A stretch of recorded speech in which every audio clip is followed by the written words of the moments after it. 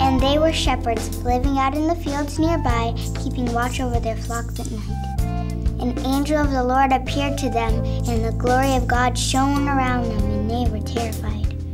But the angel said to them, "Do not be afraid. I bring you good news of great joy that will be for all the people. Today in the town of David, a Savior has been born to you. He is Christ the Lord. This will be a sign to you. You will find a baby wrapped in cloths and lying in a manger." Suddenly, a great company of heavenly hosts appeared with the angel, praising God and saying, "Glory to God in the highest, and on earth peace to men on whom his favor rests." Please join us this holiday season